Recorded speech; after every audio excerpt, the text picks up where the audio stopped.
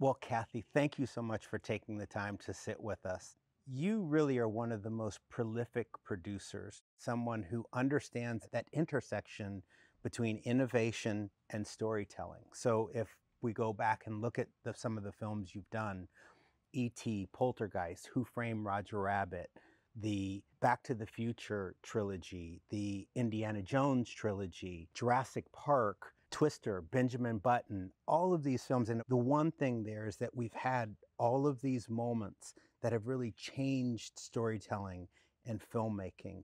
Can you tell me a little bit about the calculus that goes into you going into these situations and having that trust that the technology will be there for you to tell your story? Well, I think it's interesting. I'm not so sure that I have the trust in the technology being there. I mean, I have the hope that the technology is there. I have the trust in the people. And I think what I've had the good fortune of doing is working with amazing companies where I get a sense of who the personalities are. I have a sense of what is on the horizon because the advent of technology often can influence the way you think about story. So I've also worked with amazing filmmakers who are always, literally trying to do things that have never been done before. That's kind of a phrase that gets used a lot where somebody's like, well, we got to try this because it's never been done before. And then you're sitting with people saying, okay, it's never been done before, but some aspect of it is familiar and has been done before. So how do we use this story to push the technology to the next iteration? And that's what I think I've had the benefit of being a part of, is watching story keep pushing technology. As I think about some of the other producers, that they'll go into a situation and be a little bit more conservative, because at the end of the day there's a lot that's on a producer's shoulders, right? But for you, I think you've kind of taken a different approach, and I've had the fortune of seeing that a few times. Well, I also think you have to kind of be somebody who's a little bit comfortable flying by the seat of your pants, I think that kind of comfort with risk taking a little bit is a really, really important thing that I recognize that for whatever reason, I tend to be kind of exhilarated by that. I don't mean irresponsibly, but when I'm around people who I think are incredibly talented and comfortable with the idea behind innovation and trying new things and wanting to push technology to a different place, it's really what brought Jon Favreau and I together most recently, because the two of us were just kind of talking about how we couldn't believe that movies have gotten made the same way for so many years. Mhm. And why not start thinking about doing things a little differently? Why not look at the workflow in a different way? He was right in the middle of Lion King and had done Jungle Book. And here I was, doing all the things that we were doing with Lucasfilm, and had walked into the amazing, environment of innovation that George had created. And we were just like, what's the next step? Where is this all going? And we realized we could create a show that would actually push it to the next level if we had the support. And amazingly, we got the support right away. I want to go back to one of the pivotal moments, because it seems like each one of these times where we have one of these pivotal moments where cinematic storytelling is going to change, it seems like you're right around that. So if we even think about the blockbuster, you were there for all of that. Fast forward to, for myself, I walked into the theater and I saw the first Jurassic Park test, and it was the CG T-Rex coming across this plate that had been shot up on Lucas Valley Road.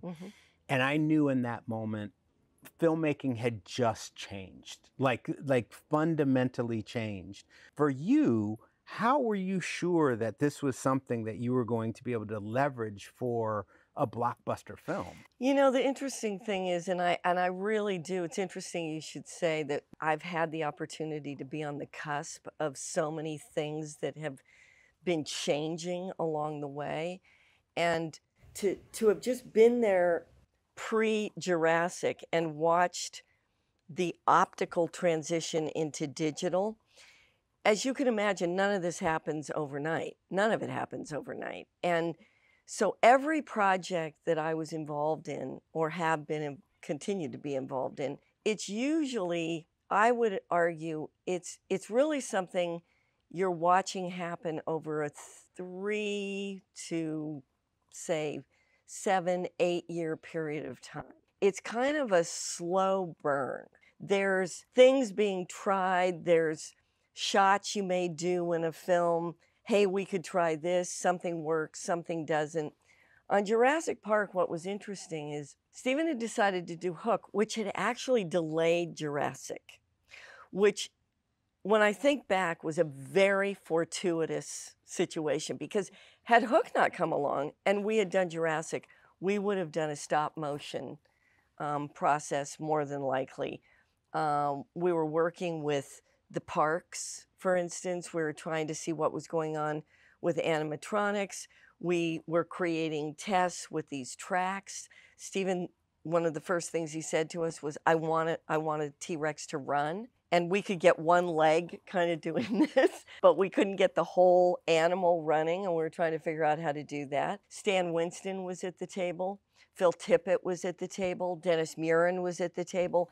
So what I've found is, with these technological shifts in our business, it's often when you can get all the right people together, working together, having a clear consensus around what everybody's trying to do, but maybe not a clear consensus as to how to do it. And that's what's been so exciting, is to watch the convergence of these minds and the convergence of technology in service to a dinosaur running, let's say, and everybody, whether it's somebody working in a theme park, somebody who's grown up doing puppeteering, someone who's, worked in optical effects, they're all working together to try to figure out what's that next iteration that's going to try to make this happen. And the ideas around stories have never changed. Mm-hmm. All that's happening is the technology is servicing the imagination. So the imagination was becoming realized inside the technology that existed 10, 20 years ago. Now it's being realized virtually in ways that we're just beginning to kind of see and experience. I think that's, in the context of the team also, I find that to be fascinating, because it means that you have the various departments are in tune with what's going on, not just for that project. Well, it's interesting, though, we're talking about this because departments have been in tune in a very traditional way of storytelling, and then there's the handoff to post-production. What's happening with virtual production today is, and this has not been easy, what we need to shift is having those department heads involved much earlier. So they're actually working as part of the team in pre-production. They're working in tandem with the script being written. They're working in tandem with concept art being developed. They're working in tandem with previs. And the story is shifting much closer to animation, much like the animation model. So that by the time you get to post, all that decision making has been moved way up. By the time you hit blocking and staging and all of that inside of previs and virtual scouting, the shooting process is really now the finaling. And that's difficult for a lot of people that are working in traditional filmmaking and television today, to really get their head around. And not everybody can do that. That's another thing. The training doesn't really support that. There are many people who are excellent storytellers, filmmakers, showrunners, whatever, who they want to step into an environment where they can find it, and they can find it on the day. That's really tough with virtual storytelling, because you have to create things in advance. So there's a different kind of education that's actually going to take place, I think, in the next 10, 20 years. Even in film schools, everything, in the process of trying to figure out how we make a real, genuine shift, like we did with something like Jurassic Park, where suddenly everybody was stepping in and talking about computer-generated effects in a kind of ubiquitous way it exists today. That's going to happen, but it's a ways off. it's still tricky to get people to start to think that way. Yeah, I mean, I look at it kind of in that context of that shift that happened in Jurassic Park, and then to start to think forward to, for example, Twister Hmm. or Benjamin Button, or it felt like at that point there was more of an ecosystem and understanding of how far you could push. I think what happened was you realized what was possible. And what we experienced with Jurassic Park, where we had basically 63 shots, we did with the computer. And at the time, we were using SGI and giant computers. And as the computing power began to catch up, the realization that you could do more and more and more shots changed the way you thought about storytelling. And that's another thing that's going on today, is it really does change the approach to what it is you think is possible, because that's all we're ever doing. And I think even going back to the beginning of time of movies being made, silent movies, and then the advent of sound, and then color, and all these shifts that have happened in our business that have brought us to where we are today, it just shows the resilience of the movie business, which is once somebody makes a breakthrough, once you realize you can do something differently, once it looks real, because that's ultimately often what you're trying to achieve, and you're having a new experience, then of course it's going to catch hold. It's like a brush fire. And then everybody wants in on it. Everybody wants to learn how to do it. And that happened with Twister. I remember when we didn't even really have to pitch the story, because Dennis and a few of the guys at ILM had this one shot where a tornado comes down this road and picks up this tractor trailer and flings it at the camera. And I remember when we showed it to Warner Brothers and they were like, oh my God, okay, yes, make that movie. They didn't know what the story was. We hardly knew what the story was.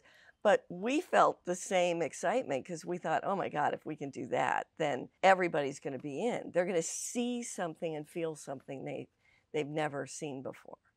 That's really exciting. I mean, that's that kind of juxtaposition between that kind of storytelling and having that trust in the team Yeah. and that technology, knowing that you're going to be able to I push think it. there's nothing better, Miles, than having a group of people trying to figure out something that's never been done.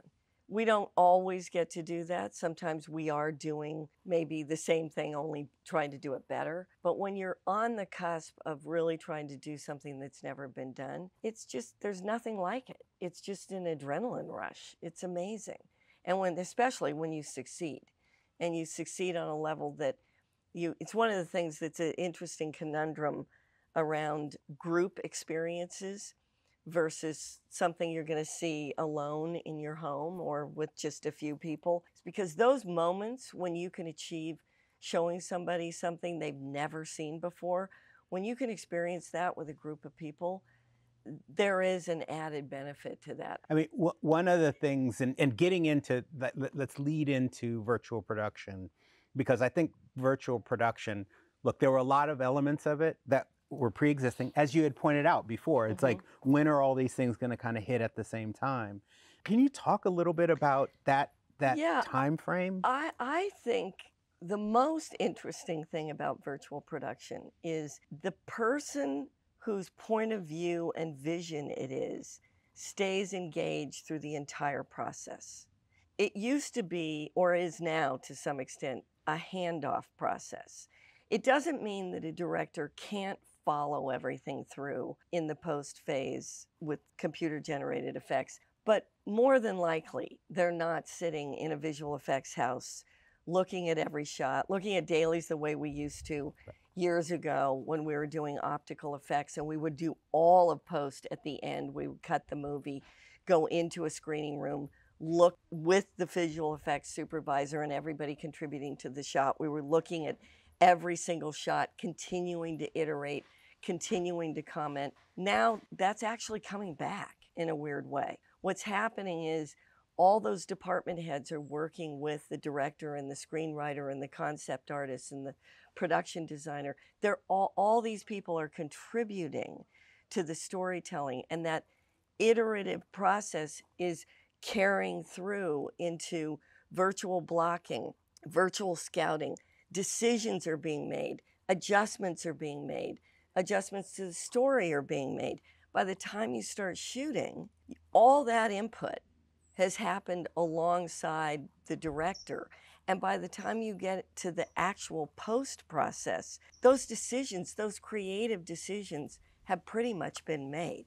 You're just finishing, you're putting the finishing touches on.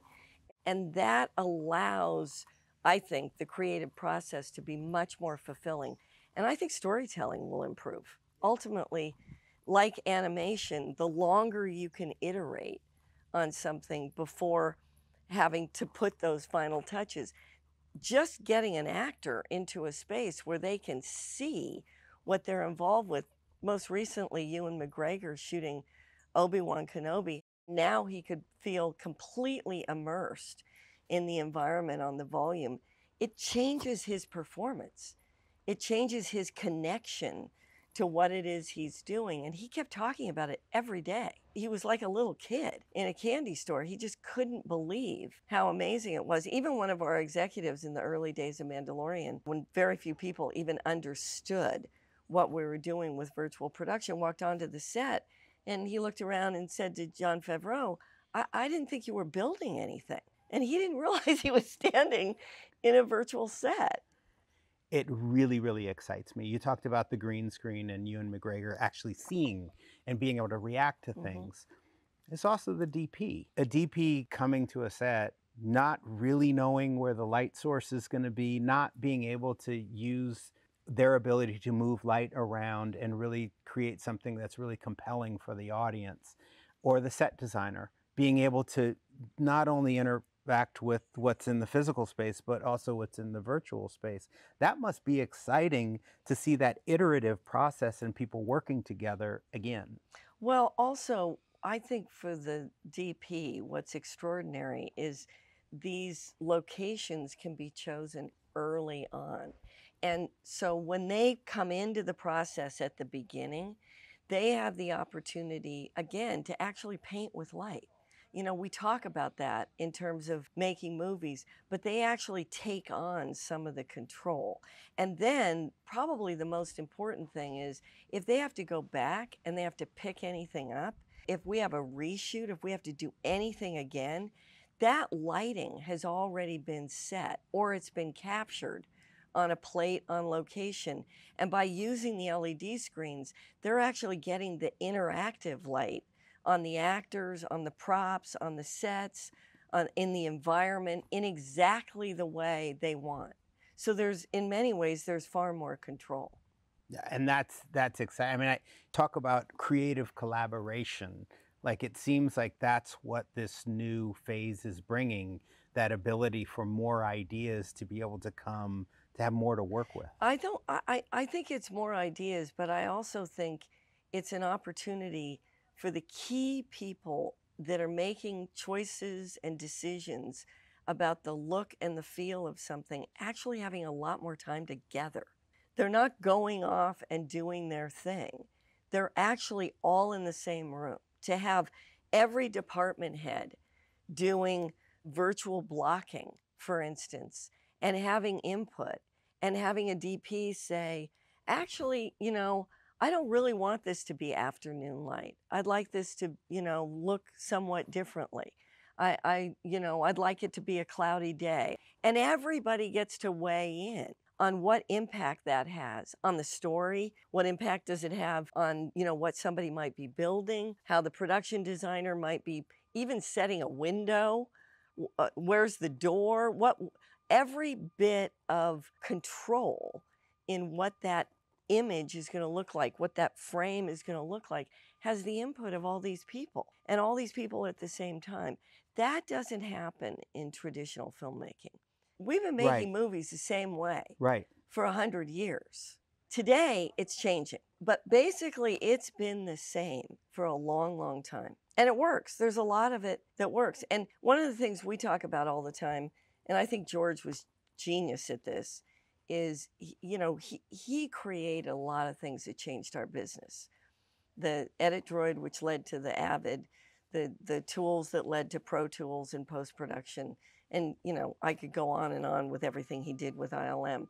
But what he did that was really genius is he made everything feel familiar. He looked at what it was, and then he extrapolated from that so that people didn't feel like, oh, God, I have no idea how to do this. They could walk in and go, oh, yeah, this is new, but it feels and operates in a somewhat familiar way.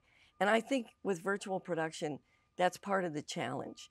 We've got to find ways that this feels familiar to the DP, feels familiar to the production designer. That language has to continue. I'm already seeing with the people that we're trying to introduce to what we're doing, say with Mandalorian, that they step into an environment that immediately feels somewhat intimidating. They recognize its value, but the process is what feels like it's intimidating. So if we can find a way that the process feels more familiar, and whether it's a production designer walking in or the DP walking in or an AD trying to figure out how to schedule what is happening, if they can recognize it and they feel that it's still grounded in what they're used to doing, then I think this takes off even faster. But right now, it's a little bit intimidating. You know, the minute somebody puts goggles on and starts doing virtual blocking and looking at locations, I've watched people just literally walk into the room and they don't even want to put the goggles on. But once they do, it doesn't take very long before people start to feel more and more comfortable. But there is an intimidation factor in what's going on right now. The interesting thing to me is it reminds me of kind of, you know, the difference between some of the newer cars and older cars, to use some where the car is hopefully doing a lot of things for you, so you actually don't have to worry. And I get really irritated that I can't work the radio. yeah, I find in a lot of cars, it drives me crazy that I can't work the radio. I just want, you know, I want to go to the station I want, or I want to stream some music or whatever it is. And I'm like, God, we can't have that happen. That is a perfect example of where technology takes it too far. It's trying to do too many things. And I think that's kind of the beauty of what's happened in the movie business and how we've used technology. Technology can service a lot of different things. What specifically are we trying to do right now? What is it from a storytelling standpoint that we're in service to? And what are the tools necessary to deliver on that? Not what are all the tools possible to do everything you can possibly imagine to create an image. It's what are the tools you need to do this? And I think that's the way to think about a lot of virtual technology right now. I think people get overwhelmed with everything that's possible and don't stop to think. You don't do that when you walk onto a more traditional movie setting. You're not saying, like, bring every lighting package imaginable into the set, please. You know, you don't do that. You talk to your DP and you get together, you know, what it is you need to service this. And we need to think that same way, I think. I think you're spot on in that. And when you start to look at, there is this tendency for people to over-engineer, but they don't look at the utility. Yes. And even when I think back of, you know, in the 90s, coming up with all of this vocabulary that was totally alienating to filmmakers, I actually think now we're not doing that. Like, I have heard of some situations where on set, all of the vocabulary is normal filmmaking vocabulary. I think Jon Favreau did a brilliant job of that on Lion King when he went in and he realized that all the people he wanted to bring into the process, because they were excellent at what they did, Caleb Dejanel as a DP, as an example, he thought, they're not going to want to do this because they're going to feel like they've got to go back to school and start over. I need to figure out how I set this up in a way that it feels familiar, that they can step in. There's a little bit of a learning curve, but overall, they're going to be operating in much the way that they're used to. Then you can iterate. Once everybody gets comfortable, then you can start bringing in the additive tools that then begin to expand on what it is you're trying to accomplish. And that certainly happened with Jon. So I would imagine if you sat down with Caleb today, he would sound like an expert in virtual shooting. But he certainly didn't start out that way. And he was only able to do what he did because he came into an environment that felt familiar. So that sounds like that's really what the promise is here of virtual production, is really starting to get people not to worry about the technology and being able to focus more. Yeah. I've felt that with visual effects, though, from the time now it's been over 40 years of working with some form of visual effects, is you first you have to tell a story. What do you want? What are you trying to say? What do you want to feel? Talk in those terms. Then begin to add the layers of conversation around execution. It's when people come in and they're only talking about execution and everybody glazes over that it doesn't work. And it's the same way when I hear somebody go, oh yeah, we'll fix it in post. What does that mean? What are you talking about? It should be, what are you trying to accomplish? It's not a magic wand. I say that right now about the volume. I think people come in and they think it's a magic box. Oh, they don't think, how did all this get here?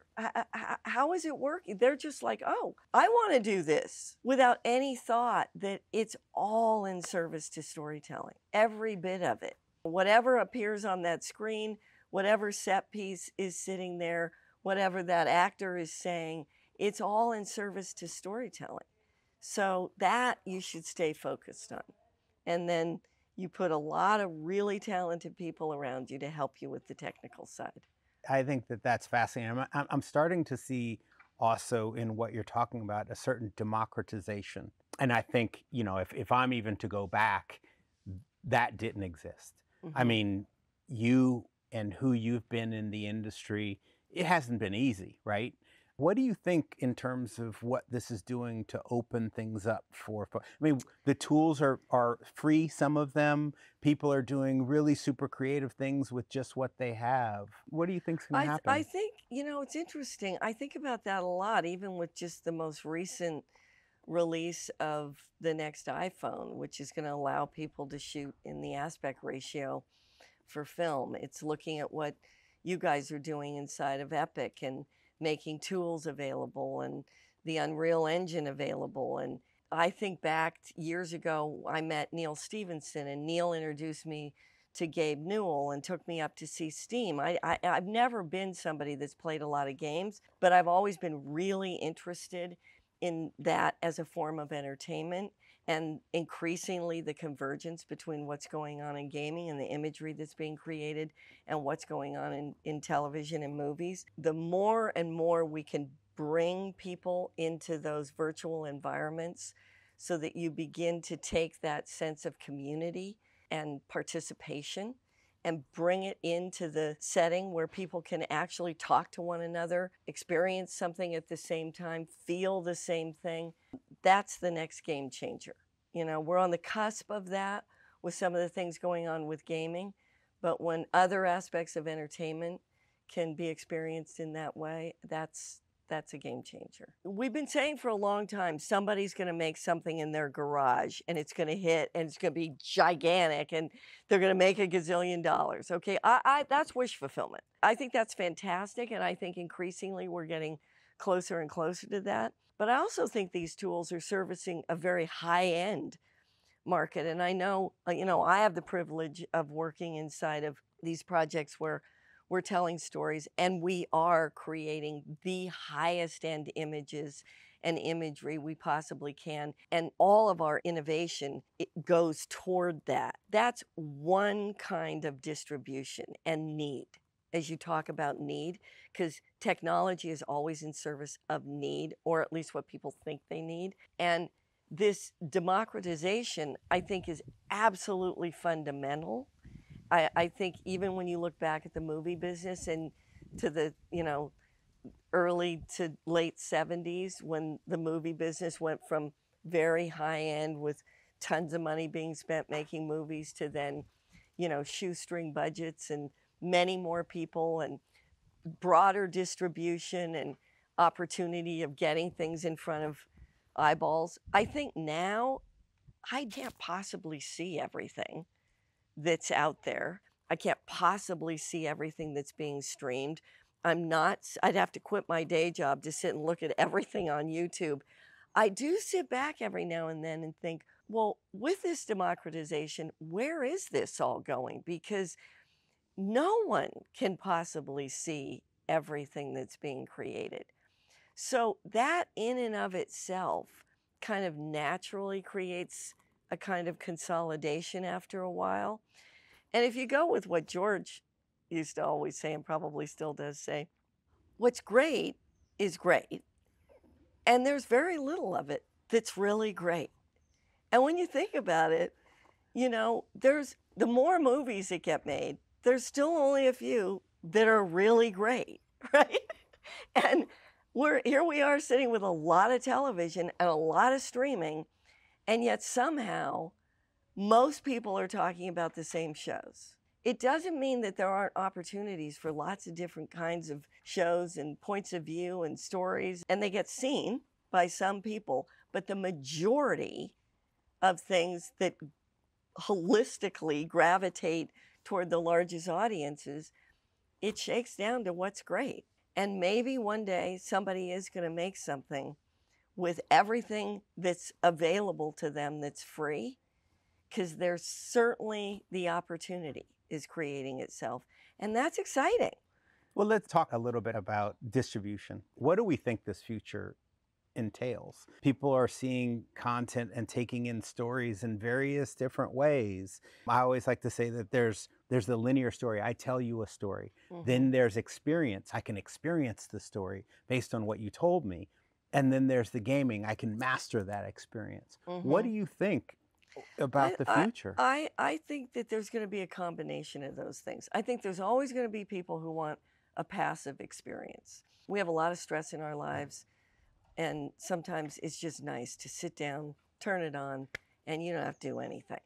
I also think it's a demographic choice. I think that there are, obviously my kids love a participatory kind of experience. They're looking for that. They also like the social aspect of it. So they want that sense of community. And they may not want that all the time, but they're certainly in search of that more than I am. And I think that what's happening for the future is these choices that you have, these opportunities to experience things in different ways. I'm intrigued by the immersive experience. I'm intrigued by the idea that you could be watching something in a passive way, and then you could say to yourself, oh, that looks really interesting. I want to know more about that. So now I have a more proactive way in which I want to delve into something, and then I might want to participate. I might want to see what that's like. But those kind of choices, I think, are where we're going. And I think that's pretty exciting. I want to ask a last question, and then we'll see if I missed anything. For virtual production, and those people who are going to be watching this who care about what's going on, is there something that you want to tell them about what this is and how they participate? Are there opportunities? Well, I think it depends on who I'm talking to. If I'm just talking to a lay person, then I'm just saying, the sky's the limit. And you're going to be seeing things and experience things you can't even imagine.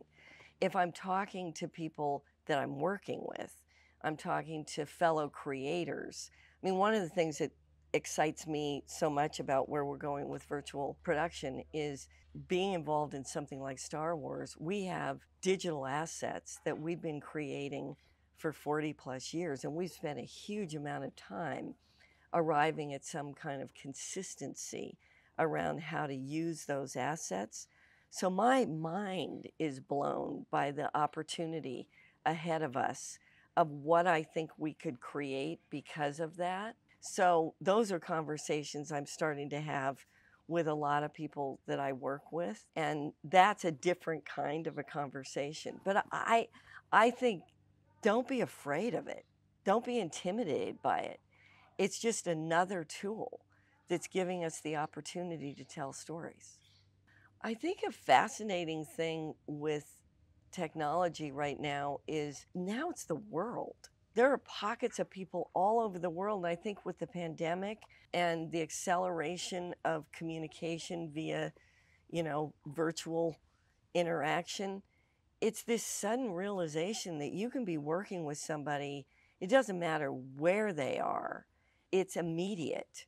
And it's as though they were in San Francisco. But in fact, they could be sitting in Fiji, frankly, and it doesn't matter. And I think that's really exciting because we all know that there's an amazing amount of talent out there. We're seeing it every day. So to be able to funnel that into projects that we're all working on and to access that level of talent, no matter where they are in the world, I think that's going to result in some pretty amazing things. And that's what we've really seen, right? You're actually closer to people now in some ways. Yeah. Because you can actually multiple people, and reviewing or reviewing sets people are in disparate locations, well, but if they're you're sitting closer. in one room with goggles on and you're in a virtual space talking about virtual things, what difference does it make if you're on some other part of the world, except that you might be kind of tired because it's 2 a.m. instead of, 2 p.m. But that's what's amazing is that increasingly we're going into these virtual environments to create what it is we're doing, even if it ends up being ultimately live action.